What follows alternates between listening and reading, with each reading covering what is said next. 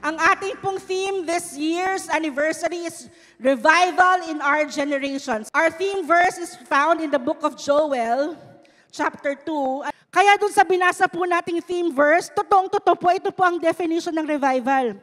That it is the outpouring of God's presence. Ilang beses sinabi doon sa binasa natin si Joel chapter 2, I will pour out my spirit. I will pour out my spirit. That's what revival is. And sabi doon, what happens?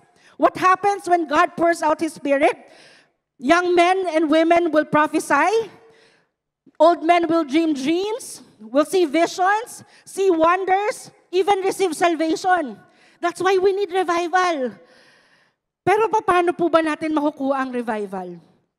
The Bible specifically describes other blockages in the airway of our spiritual life. So today, let us make sure when we ask the Lord, Lord, I want revival. Pero tingnan natin, do we have unconfessed sins? Worldly desires or ungodly relationships that we need to surrender sa Panginoon? There is no revival without surrender. Kanina sinabi natin, revival is yung outpouring of the presence ng Panginoon. Tapos sinabi natin na because of our sins, hindi tayo ma-reach ng Panginoon. If we really want that revival, make sure to ask the Lord for forgiveness of our sins.